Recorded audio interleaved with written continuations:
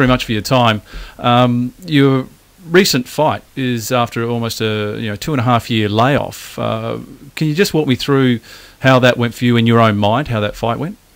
I loved every second of it. I built the stage, built the audience, and had a good opponent come over from America, and the press was there, and the crowd was big, and I enjoyed every second. I've really got a mentality where this is it for me. This is what I love. This is what I want to do, and I can't walk to the ring with fears. I've just got to enjoy it, and I enjoyed every second of it. Having the Perth crowd there in droves was just fantastic. Now, because before that, the last fight was in July 2009. Now, there are a number of things that were working against you, visa problems with your opponents just pulling out at the last minute, a few injuries to yourself. Over that period of time, how are you coping psychologically with it? Because you build yourself up, ready for a fight, and it disappears. But to the people on the outside, you've just disappeared off the face of the planet for nearly 2.5 years. I mean, how tough was it fighting your own, I guess, demons outside the ring? Oh, look, at first I got really frustrated, but it's been a blessing in disguise, because now looking back, I kept training, I kept improving, and yeah, there were a lot of frustrations, and there were a lot of things that held me back that I can't mention.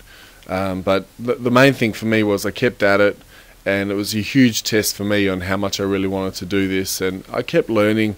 I never gave up, and there are times where I thought, what am I doing?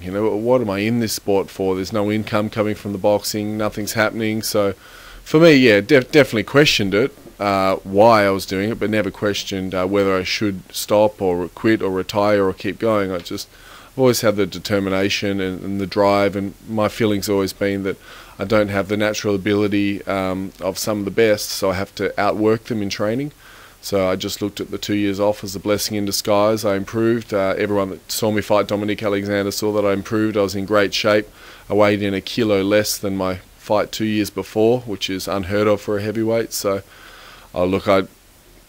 by the time I fought Dominique Alexander, I was so used to things going wrong that it didn't bother me. And we'll talk about Dominique Alexander in a second, but I'll just pull you up on, you said there's a few things you can't mention were going on outside the ring. Is there any particular reason you can't mention those, or just... Oh, they're just things to do with confidential contracts and some of the politics. Rather than say I'm a victim of this or that, it's just, things that I've got to deal with, and later in my career I'll probably be able to talk about them, but right now I just keep quiet and put my head down and get back into the gym. Okay, so there are, obviously, because it's a professional sport you're in, there are those contractual obligations that do stop you from, or get in the way of just being the pure solid athlete and performer that you can be and want to be. Yeah, it's a very different sport. I often tell people being a boxer is like being a recording artist or something. There's contracts, you've got to build a stage, it's all about money.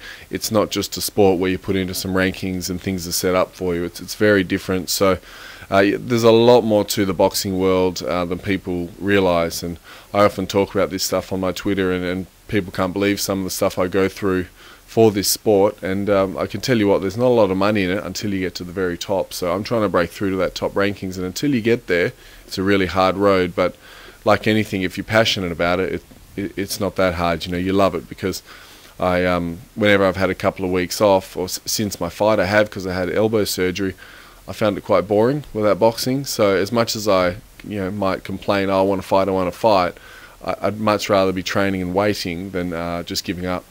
And what about the being signed on with Don King? I mean, that was back in 2008.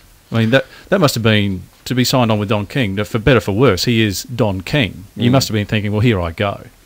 Yeah, and he helped me achieve the goals I had, which was, my goals were to fight in America. I did that twice, met a lot of my heroes, trained in America, so it was a fantastic ride. And since my visa expired and a few things fell through, I've fallen off the radar. So a lot of people say to me, oh, why isn't Don King getting a fight? And, well, why would he? I've got to prove myself, and I've done that with Dominique Alexander, and they were very happy with my performance. So, the boxing world doesn't revolve around me, so I've got to prove myself and get back in the mix. And what about the Dominique Alexander fight? I mean, he has been described as a journeyman. Going into that fight, it wasn't just a fight that you needed to last until the end and then hope for a split decision. You needed to dominate that fight, which you did. So the concerns going into a fight like that, because even though he's a journeyman know how to fight. He's been around longer than you have. And was he ever a realistic threat to you? The reason I didn't think he was a threat is because I've watched him fight, and he's very skillful, he's very flashy, he's very fast.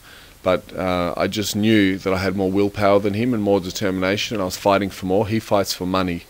And whenever he's fought anyone at my level, or guys that are world champions or top 10, he hasn't had that same sort of confidence. So I just had this feeling that it didn't matter how good he was, I would outwill him, and eventually I'd get to him.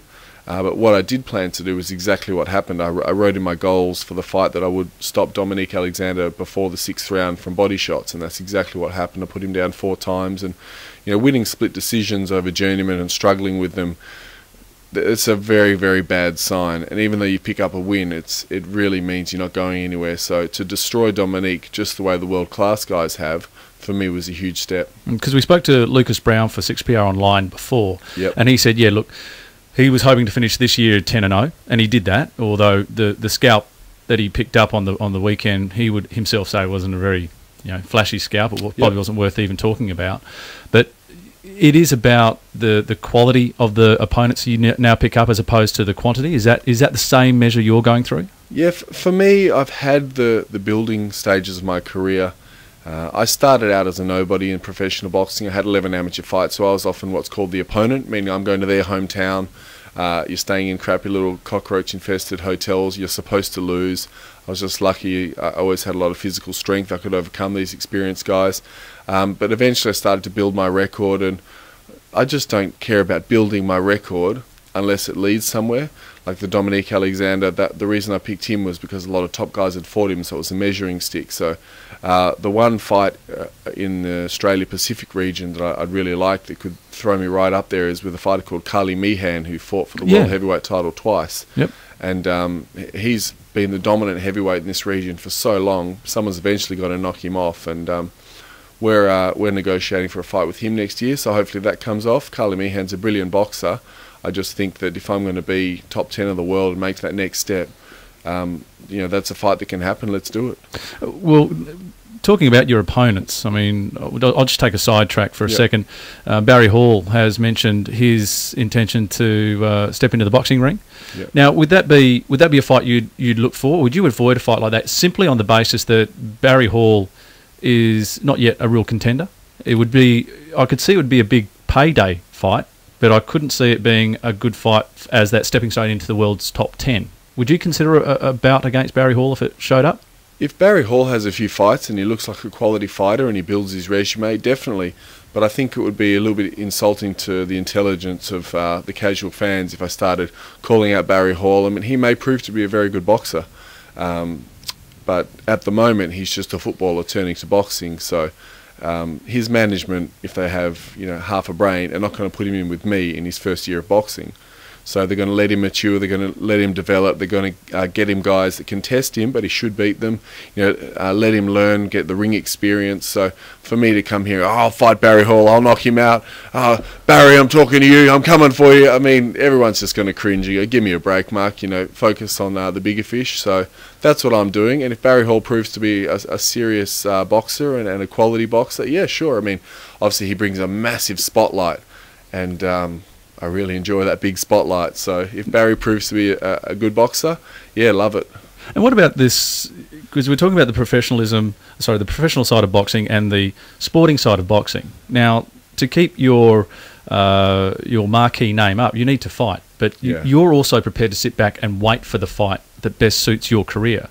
And how much conflict is there from promoters and sponsors and the business side of Mark de Mori, as opposed to what the athletic side of Mark de Mori wants to do? The push is coming from business. Yeah, well, back in 2009, I had a couple of fights. I was ranked 17 in the WBC, and Don King offered me a fight with Kali Meehan for a WBA title eliminator. I went, wow, what an opportunity. I looked at it, the money was decent, nothing special, but I said, what an opportunity. Signed the contract. My manager, Ted Allen, passed away, unfortunately, a few weeks later, and then things really just fell apart. And after that, I thought, no, I only want big fights. I can get these big fights. Then I offered to fight David Tua, and his management rejected me. They went straight for a Shane Cameron fight. Then they called me up to fight Hasim Rockman in New Zealand. I said yes. They never called back. So I was waiting for these big fights. And what I learnt was, as much as you want these big fights, until you're at the top and everyone's chasing you, you've got to keep busy. So that's why even having some smaller fights in between, well, people might go, why are you fighting that guy? What I've learnt is it's a lot better than just sitting by the side and waiting, because I ended up waiting over 2 years. Now, I'm sitting here talking to you. This is the first time I've actually had the opportunity to talk to you, and you're coming across measured. You're coming across almost far too intelligent to be a boxer, as the way you're mapping out your career and your future, because we're all kind of used to the outside on the fringes punter is used to the flamboyance of the heavyweights. I mean, Yep. it is the area where there's that romance, there is the characters, the bigger than life sort of characters, and I mean, you're wearing a feather boa, so Why not? yeah. What is it? Can you switch that on and off? Can you switch that flamboyance on and off at will? Because I've seen YouTube videos of you boxing with a mullet. So Yeah, look, I don't take life too seriously. I take my boxing very seriously. I train hard. I really enjoy the fights, but I'm not under any illusion that I'm someone special or I'm this amazing person and I've got to take everything seriously. It's, life is fun for me. It's about happiness and fun and having a laugh. I take my boxing seriously, but at the same token I understand this is entertainment. People in the crowd, that there's 1% of the population appreciate a good quality skillful boxing match, like a Floyd Mayweather style fight, but everyone loves entertainment and everyone loves to see big heavyweights throw bombs. So there's the element of me where when I fight a Dominique Alexander, part of me wanted to beat him in his own game, out jab him for 10 rounds, but that would have put everyone to sleep. So I had to give that part up and say, no, this is a show, this is entertainment, and people pay their hard-earned money, so I've got to give them something to go home and go, wow, that was amazing. So putting him down 4 times the body shots, giving him a little shoulder shimmy, having a laugh, those sort of things are part of the show. So for me, I call it theatre with punches. That's what this is. I'm an entertainer. I've chosen boxing as my platform, and look, people say, oh, you're a bit intelligent to be a boxer. Well, I think also being comfortable in the media, a lot of boxers haven't had that exposure and they don't come off too well. It's sort of, oh yeah, love to fight and I'll smash him, and oh yeah, a lot just love fighting and that, that sort of language, and people often, stereotype the boxer. But a lot of the guys I train with, and my brother, he works in the corporate world, takes his suit off and puts his boxing gloves on and he fights professional too. So there's all types in boxing.